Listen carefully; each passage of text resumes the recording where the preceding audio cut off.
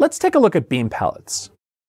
If I was to grab my channels and zoom them all the way out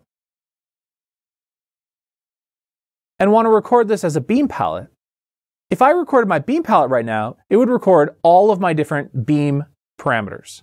So not just zoom, but focus, iris, strobe, even gobos. So what we need to do is mask what exactly we want to record. Mask is a mode on Congo, so the first thing I want to do is turn on my mask mode. And now I need to select exactly what I want to record. With masking, I'm telling the console which categories it can ignore when we record our palette. To start off, I'm going to push and hold mask and hit beam. This tells the console to ignore the entire beam category.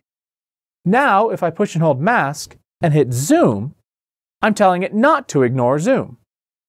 If I take a look at my live, I can see that every parameter except for zoom has a series of dashes. So zoom is the only thing that's going to be recorded. To record my beam palette, I'm simply going to hit record and tap beam. Just like in working with each of my color palettes or focus palettes, we see a record new palette field, and I can type in zoom out. If I home my beam category and now say 1 beam, I can quickly recall that information. Notice at the top of the screen that we see the mask, 2 dashes, and a little b. The 2 dashes are for focus and color, which we're not talking about right now, but the b indicates that some element of the beam category is being masked out. To remove my mask, I can just hit mask again.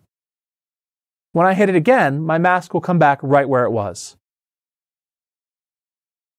Now that we've added in some color, focus, and beam information, we can record our last palette type. This is an all palette.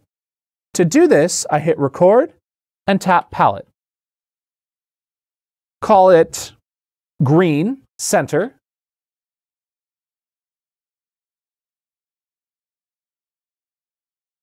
And home all of my attributes.